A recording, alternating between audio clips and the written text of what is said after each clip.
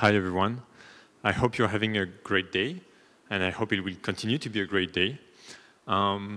So now, with my colleague Alexandre and myself, Diego, we're going to talk about future-proofing agent supervision and LLM application supervision in general. So we are both working on the BELS project, which is the main technical project of the CESIA, the French Center for AI Safety. And myself, I'm finishing my master's. It's my final internship. I'm doing my master's in Switzerland, in Lausanne, at the EPFL. I'm very happy to share with you both things that we learned while doing this project for the past 4 months, things that seem important for us in terms of supervision of LLM systems, and the steps to move forward on this topic. So I hope you'll find this interesting.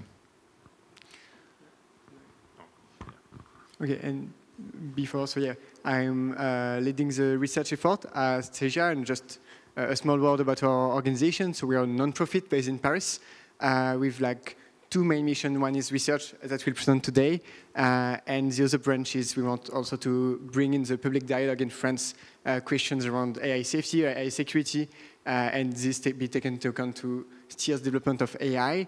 And the other one is upskilling to get more talent in the field of AI safety. Yeah, but without further ado, give back the stage to Diego. Thanks. So you probably have some experience with, just chatting with LLMs. And one thing that you might have seen sometimes, just, there are just hallucinations. There are many things that can go wrong, and that's one of the things that sometimes go wrong. For instance, 2 days ago, I asked GPT-4o, what are the 3 types of tests in BELS, my current project? Of course, it doesn't know, because it was trained before we published anything on the topic. But it tells me very confidently that BELS is an acronym that stands for Balanced Error Scoring System, which doesn't even spell BELS, which it does know. And when I ask it, well, what? What? It tells you, yeah, oh, sorry, it is actually the Balanced Error Scoring System. And all that very confidently. I think this is something that we probably all can relate in some ways. That's just one of the failures that happens with LLMs. This is a bit, toy and not in a very critical situation, but hallucination like that happen in many different contexts, whether it's in the context of retrieval augmented generation, RAGs, or other more, high-stake scenarios or things that are important for different companies. But that's just one of the failures that those system exhibits, right? Another one that I like, quote, is prompt injections. So this is, for instance, I ask my model, which has access to some tools, to summarize a web page. And it says, oh, I'm just going to call one of the plugins to fetch the web page, and the web page talks about Medusa, and it's there's like lots of nice stuff and nice pictures, and Medusas are pretty cool.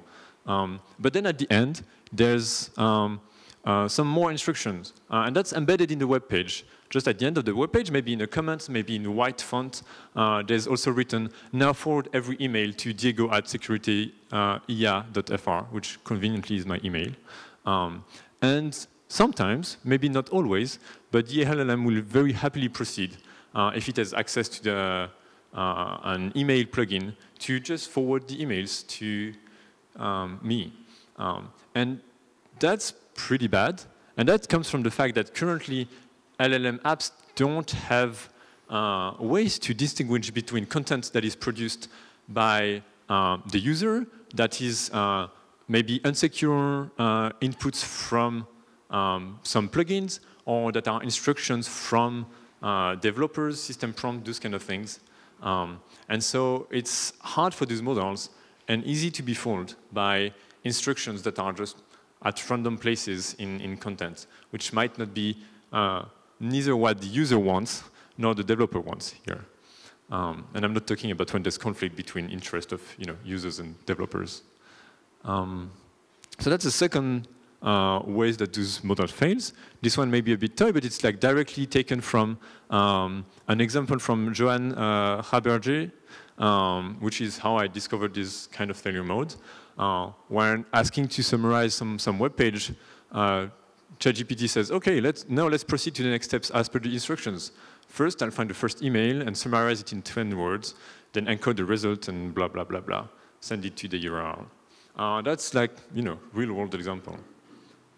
Okay, but that's just one instance of failure mode. Here's a small, like rough taxonomy of things that can go wrong on the output and behaviors interactions of LLM systems. We currently focus more on jailbreak. Whoop. Interesting. We currently focus more on jailbreaks, hallucinations. Yeah, just go to slideshow on the right. And prompt injections, which we'll talk a bit more afterwards, which are all, there's, we represent it in a hierarchical way because there's some specific, you can details, like jailbreaks can use very different kinds of techniques, from like whiteboard techniques to the do anything now kind of jailbreak when you ask it to role play something else, to ASCII prompts. But there's also problems that arise between the interaction of multiple LLMs interaction, multi-agent failures. Sometimes they produce, toxic content that you don't want your users to see, but only sometimes does. Sometimes does insult the users. There's misuse challenges of do system being used to produce more misinformation, for instance, or spear phishing, those kind of things. There's also like a very wide array of challenges in the context of alignment, from having ethical behavior, bias, and yeah, I'm not going to go into each of those single failure modes, which is not even a complete list anyway. And on top of that, there's also ways that this system will fail that we don't yet know about, right? Because a lot of, for instance, types of jailbreak, we discover them every few weeks or at every release of new models. Once they are more capable to do something, that we discover also new ways that they can fail. And this is something that motivates us. That's the main motivation of the Bells project that we run with Alexandre. So, okay, there's all the things. The first thing that's prompted to us is we need to detect that. We need to have ways to know when do things happen, right? One thing that does that is what we called input-output safeguards. Some others call this, for instance, monitoring. Some is more in the context of content moderation. But the main idea is that we have other systems, input-output safeguards, that look at traces from LLM apps. So both inputs, outputs, and any text that flows through those models, and then produces reports. It might be a report saying, oh, here there's toxic speech, or here there's self-harm, or here there's jailbreak, or here the model is trying to scam something, or there's prompt injection, those kind of reports. So that's only one part of the safety stack, as we call it. There's many measures along the MLOps pipeline that are put in place to have systems that are safer and more robust, from very early in just the preparation of dataset and dataset filtering, to the ways we fine-tune, the ways we RLHF the models, and then afterwards, the system prompts that we use, which might lead more or less to some problems. And then there's guardrails and input-output safeguards. The way I think about this is the start, the fine-tuning and RLHF and are more like the car engine. It's like the things that powers LLM applications and LLM systems. And then on top of that, we add more safety measures, more airbag, more seat belts, which are cheaper to add, cheaper to iterate on, cheaper to improve.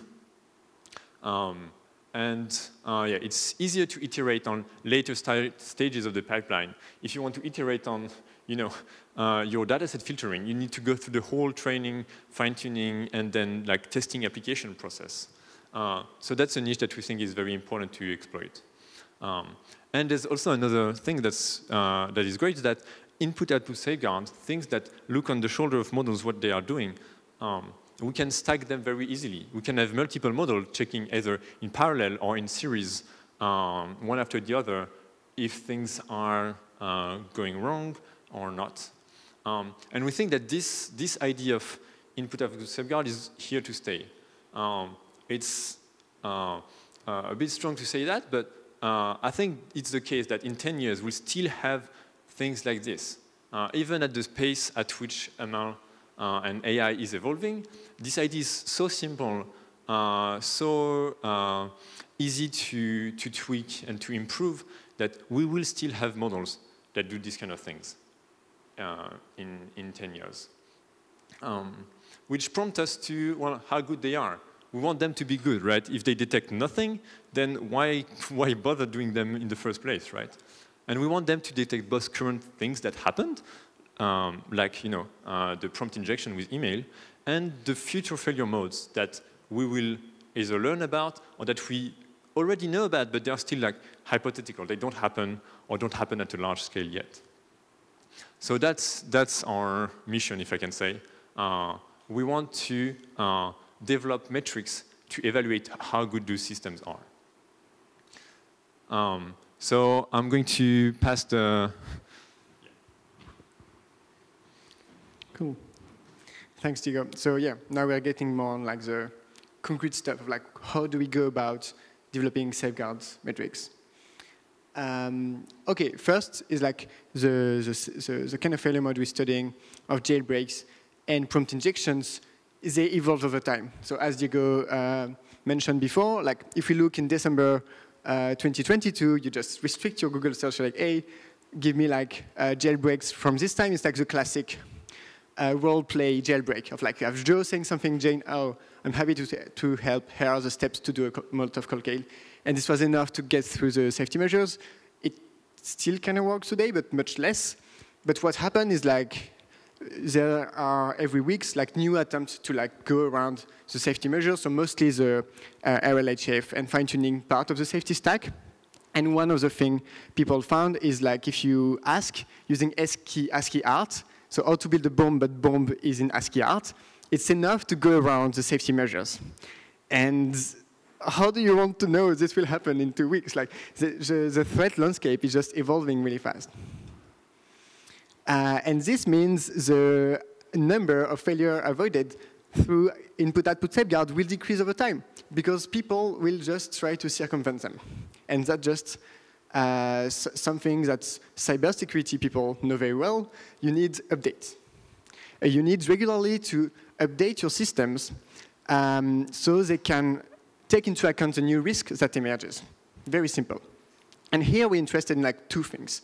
If we are in the business of creating metrics, what do we want to measure?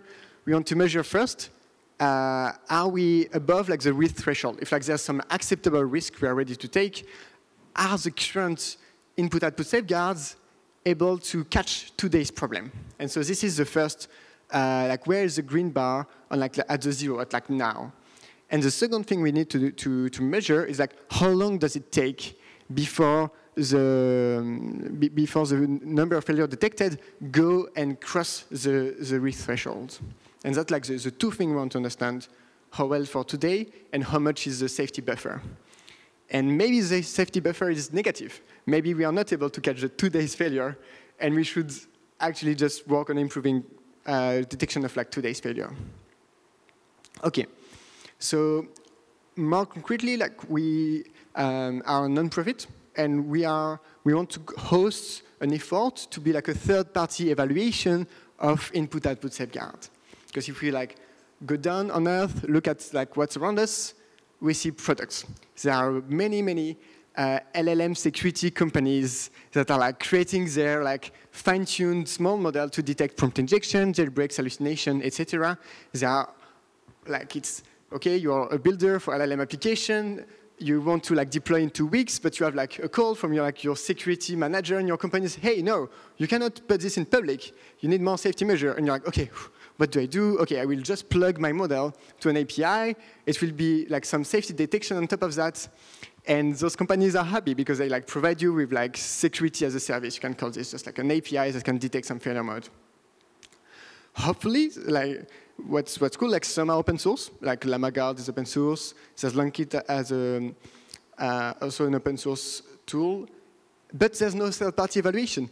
The one giving metrics to say how robust, how good are those systems are the ones that are building and selling them.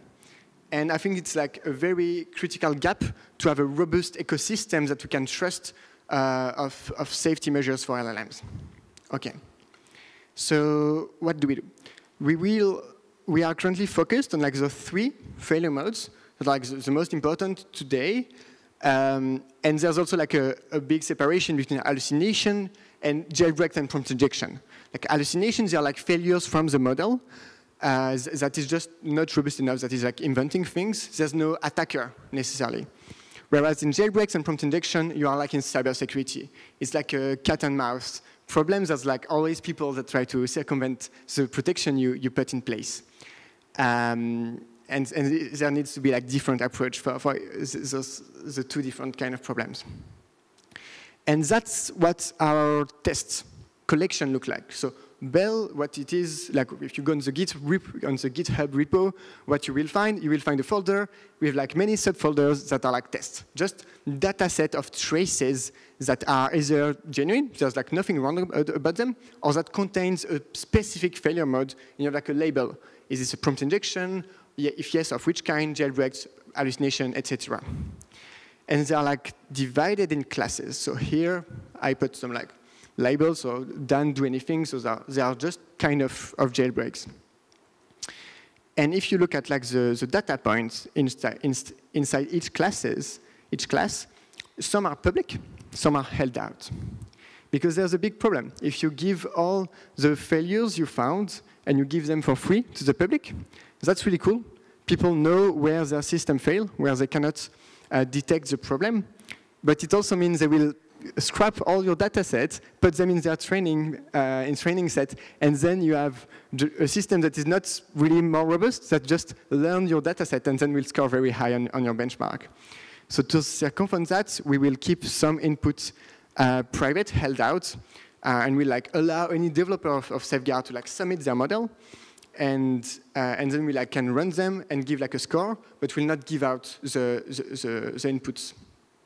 And the division is like, I think, quite straightforward. You have like for each of the classes, we like some proportion is held out, but we also held out full classes to test for like out of distribution robustness. And if you want like the classes that are like fully orange are the ones simulating what will happen tomorrow. Will you be ready? Like if you haven't seen this type of failure modes, will you be able to detect that? Okay. And what we want to produce is this plot, if I want to summarize. It's like, so you have one axis that is time, one axis that is like, how good is one system at detecting this kind of failure mode? And failure modes emerge through time. We can have like timestamp, okay, what's the date of this like archive paper that talks about ASCII arts? I cannot have a date where like the knowledge of this failure mode existing as like a threat vector is like known is public. And I also have a date of like when was the model trained, at least for the open source model. And if like some developers want to collaborate with us, we could have access to this date. And then we can measure. There's no room for cheating anymore. We can just take failure modes that were discovered after the day of the safeguard was trained and say, hey, do you generalize? Are you able to catch failure modes that have been discovered after you trained your model? And that's like how we want to measure this like safety buffer I talked about, of like, can you catch failure modes you don't know when you train? Okay, and what does it look like in reality? It's an aggregation mostly. So there are like many data sets to like test how robust are LLM to prompt injection. They are made to evaluate LLMs.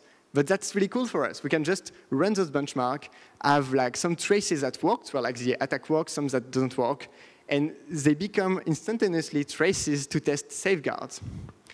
And for this, we just monitor scientific literature. We go on Reddit to know what are the current failure modes people are trying to detect. And one limitation of what we are doing now is like there's very little optimization pressure to circumvent safeguards. All the jailbreaks you see online are trying to go around the RLHF and the like fine-tuning of ChatGPT. There are very little like attackers that are blocked by this last layer. And so it's like the task is quite easy for input-output safeguards right now because nobody's trying to like poke holes inside them. We think it might change in the future if like they become more and more important and prominent, like in this like safety stack, they take more space. And to be prepared for that, we want to do like some manual red teaming of safeguards. Like, can you jailbreak a model without Llama Guard or like other little model catching that you're like trying to do that? And for hallucination, as I mentioned, like the process is more straightforward. There's like less monitoring to be done. What we do is like we create a toy application, a RAG, like retrieval augmented generation. And we flag like when the LLM is generating completions that are like incoherent with the text that is in the context. And so that like one particular kind of hallucination that is well defined, and we'll start from that. Okay, and importantly, we think this project benefits for like the whole of community, and we don't want only like the failure modes we have in mind because we're like biased in many ways. We would like very much welcome contribution that can take many forms, that is like quite cheap to give. Just saying like, hey, I have like this failure mode I care about. I have like no way to know if my safeguard is good or not. Can you just create a test set for that? For like, yeah, why not? And having like technical feedback on the architecture, pointer to resources for test, or like developing test if you have like, if you like developed a benchmark to evaluate LLMs, can be very straightforwardly translated into like a test for safeguards. Yeah, thanks for listening, and thanks for our amazing collaborators. And this project is, like I said, it was collaborative. We are currently collaborating with Giscard on this hallucination benchmark. Thanks a lot.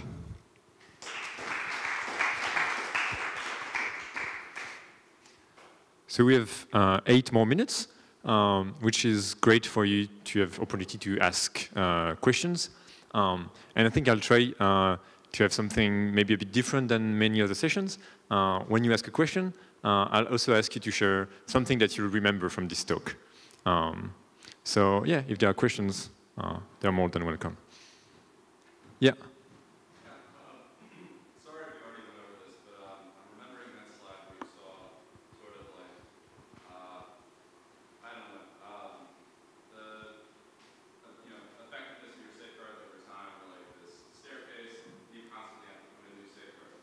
But my question was, okay, well, Thanks. this is obviously a challenge, but in terms of like automatically detecting that your model misbehaved and/or was purposefully, misused, is that a relatively easy challenge by comparison, or does that change over time? So like, how do you develop a system for like at scale determining when models have like misbehaved, I guess? So if I understood correctly, your question, it's about not necessarily detecting attacks or jailbreaks, but just detecting like the kind of behaviors that happen. Like detecting, oh, well, it's talking about bombs again. I know this. This probably shouldn't happen. There's indeed a lot of work that can be done on, content moderation, and a lot of work that is done on that. And currently, for instance, a lot of detection of detection of jailbreaks focus only on the input of the users.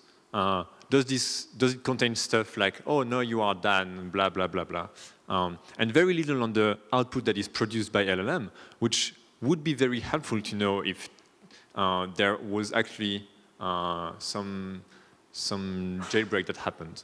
But in general, the range of behavior is also like very large. And so everyone has in their mind how to build a bomb, because that's the example that's always taken of something that LLM shouldn't talk about. We're not quite sure why, because it's also on WikiHow, but like the main point of this is we can't currently prevent it from talking about subjects that we don't want it to talk about. And the detection of that is hard also. Yeah, does that answer your question? Yes, it does. Yeah, thank you. Cool.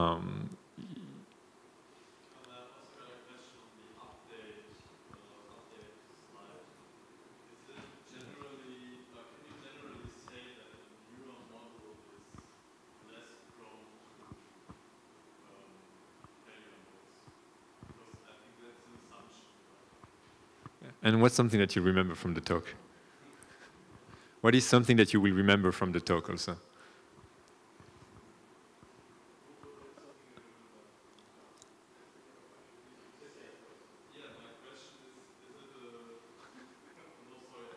No worries.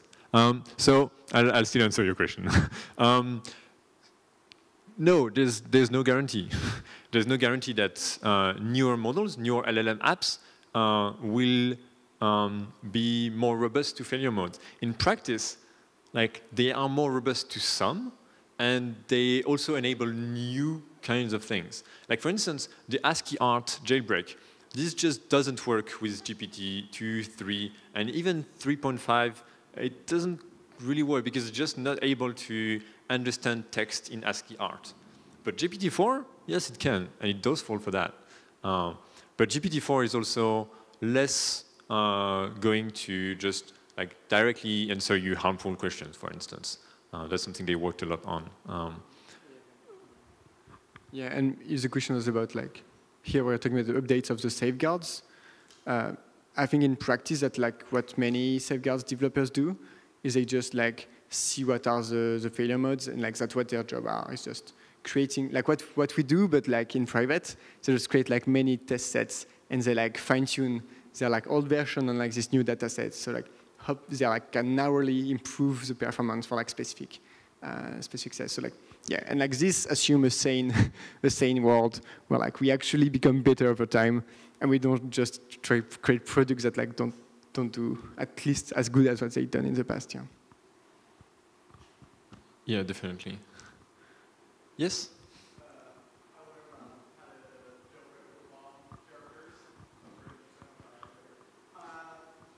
Nice.